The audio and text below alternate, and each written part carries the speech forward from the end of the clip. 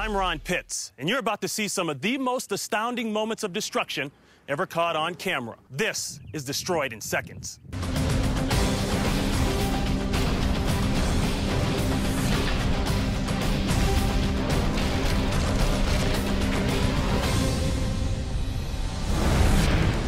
They make a jet propellant. It's a chemical. Really? In the town of Henderson, Nevada, a chemical fire has ignited at the rocket fuel manufacturing plant Pepcon. Oh my God. I hope nobody's hurt. With every second that passes, the fire grows. Oh, somebody hurt in that, Russ. What they don't know is that the inferno now threatens a storage area where 6 million pounds of the rocket fuel is held. If the chemicals exceed 716 degrees Fahrenheit, the entire area will combust.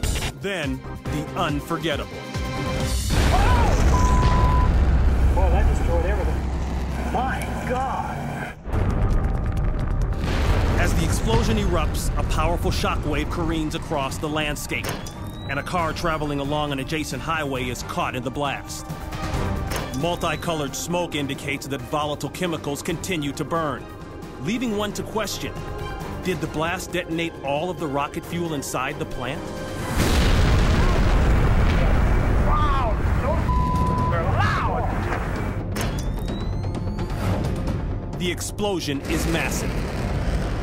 Its shockwave completely decimates this building. The blast is so strong, it registers an earthquake measuring 3.5 on the Richter scale, 600 miles away. You sure that's all they stored in that damn area? 2 people were killed in the massive explosions.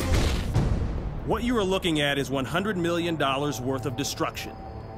These skeletal remains used to be a chemical manufacturing plant that produced rocket fuel for the space shuttle.